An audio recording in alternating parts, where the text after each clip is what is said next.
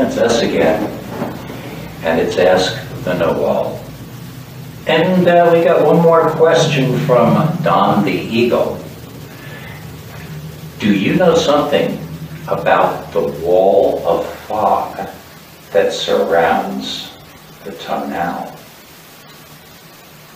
Great question, Don. Don is asking, I'm going to say, esoteric level questions because he's very familiar with the whole Tolteca path. The wall of fog is one of those events that is used to describe the separation between the first attention and the second attention. And it was also called the parallel lines, meaning that you have to move from one rail to another in order to get into the second attention. In a bigger sense, the wall of fog is a real thing.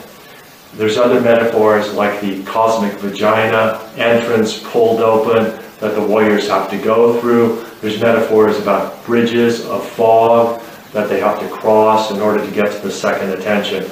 All of those are very creative, poetic ways of explaining the unexplainable as artists, but they also are real things.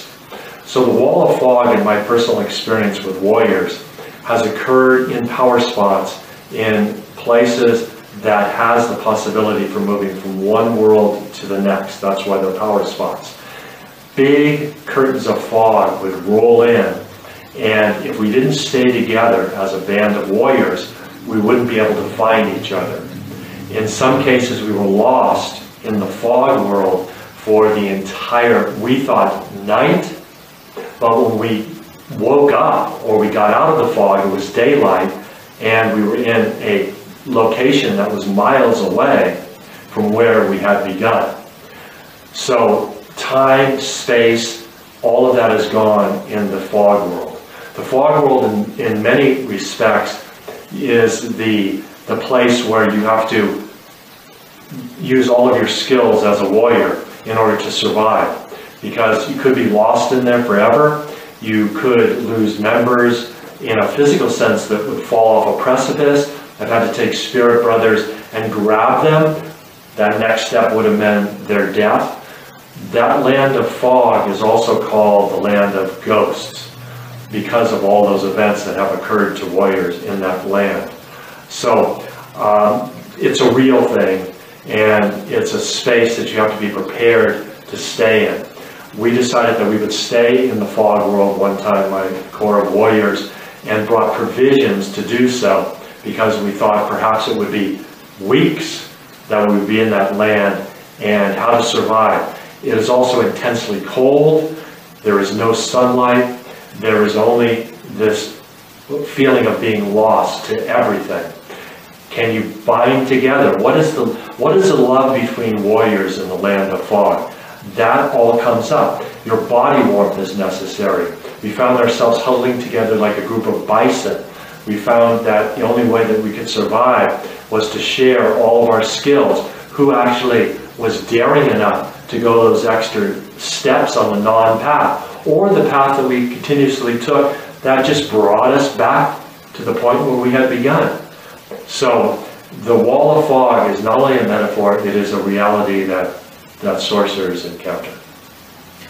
And you did answer a little bit about your benefactor earlier in the series, but I'd be interested to hear more about his history and what makes him and him recognizing you important.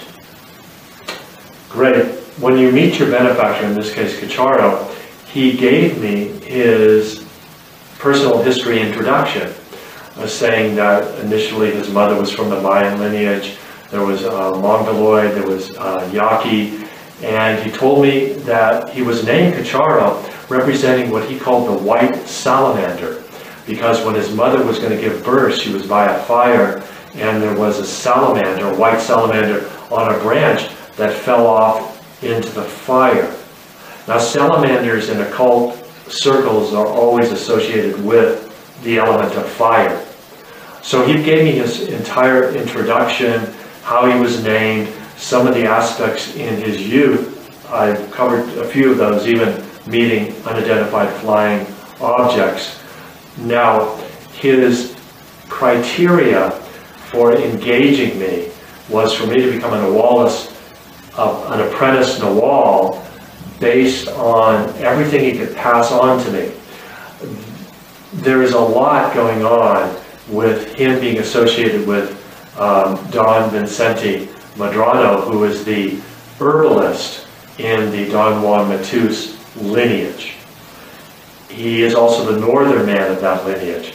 So when Carlos says he is sealing the lineage, if we look at Cacharo as part of that particular lineage, then we can trace the history back, and that means that line is still continuing. So Cacharo, as being part of that and knowing all those herbs, is the man who actually is the healer of that group. Not the Nagual, but the healer.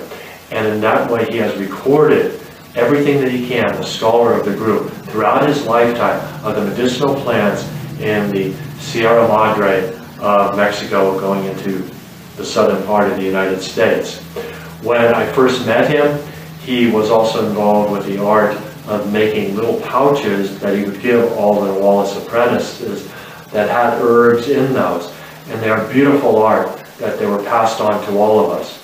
When we finished our initiation with his knowledge, he also gave us power bands which have the symbols for various herbs and part of our initiation for us to wear on our wrist. And he said, with these power bands, you will be recognized wherever you go as completing your Nagual path. His history, to me, is the entire history of the Toltec lineage living today. There is no one else who has stepped forward on the internet or anywhere I can see who is continuing the Tolteca lineage. If you want to know him, you have to go to where the Toltecs went. This is a man who opens the door to the Toltec path. And if you need to know more, you have questions, that's what the comment section's for. Thanks for watching. We'll see you next time.